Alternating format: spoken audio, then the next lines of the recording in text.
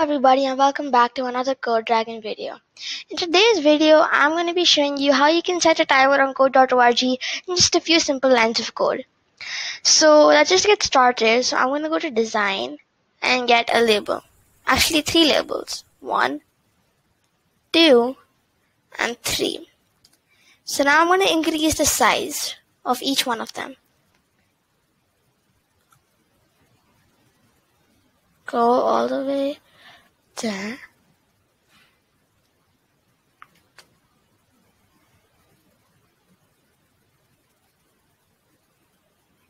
Okay, so now I'm going to leave the ones on the 2 ends blank,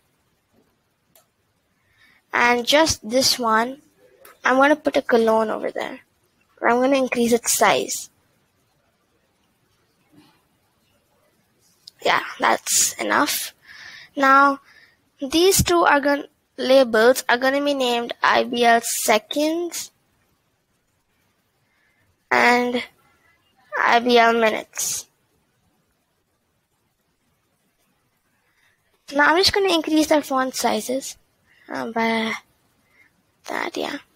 So font sizes are going to be 45. 45. So now I'll just bring them a little closer. Yes, so I'm going to go to code and I want to make a few variables. Variable x equals 0. And I'm going to set this number in IBL seconds. X. Now I'm going to create another variable called variable y. I'm going to set this number in IBL minutes.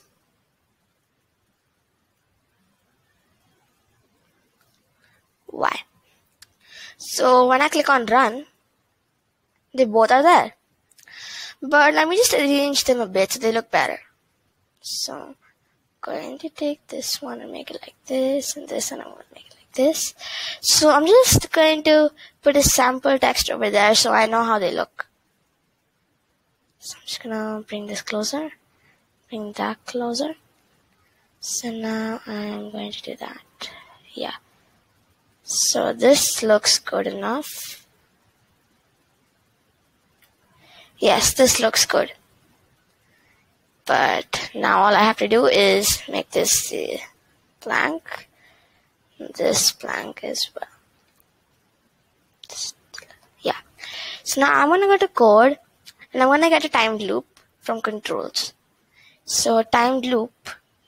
But when's this timed loop going to start? So I'm going to go to design and get a button over here. This button's name is going to be start. Okay. So now on event button 1 click. Go to UI controls and get an on event.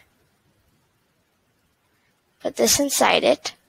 So on event button 1 clicked. So timed loop every 1 second. It's written in milliseconds, that's why. So every 1 second, x equals. I want to go to math and get a plus, then x plus 1. And I'm going to set this number in IBL seconds.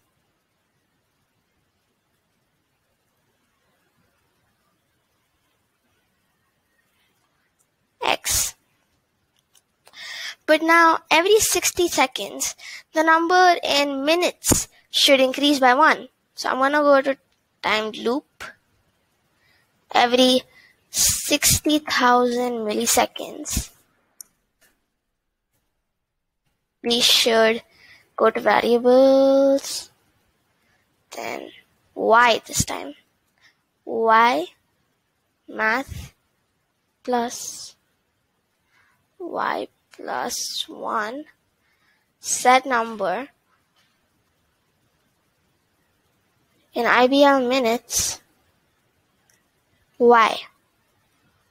Okay. Now, after it increases by 1, you can't just let the seconds increase 60. It should not go above 60. That's why I'm going to set x to 0. And I'm even going to set this number over there. set number, IBL, seconds, X. So now let's run it. Run, start. 1, 2, 3, 4, 5, 6, 7.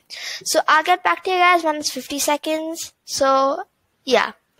So guys, it's at 50 seconds. We just have to wait for a couple of more seconds and we can see that in the IBL seconds, the number is going to become 0 and IBL minutes is going to become 1.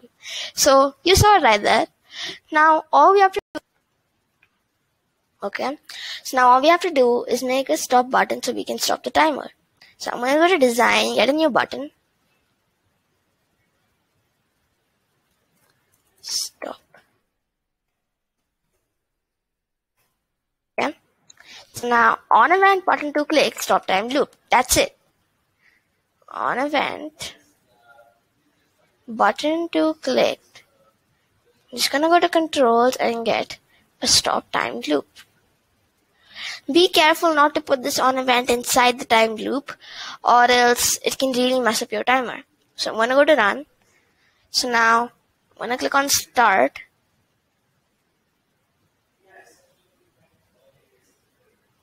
It's gonna reset it. Now I'm gonna run it again. Click on start. So now when I click on stop, it stopped. So guys, I successfully made a timer right in front of you. So please subscribe to my channel for more videos like this and please hit the like button. Don't forget to do that. And thank you for watching this video. I'll see you guys in the next one.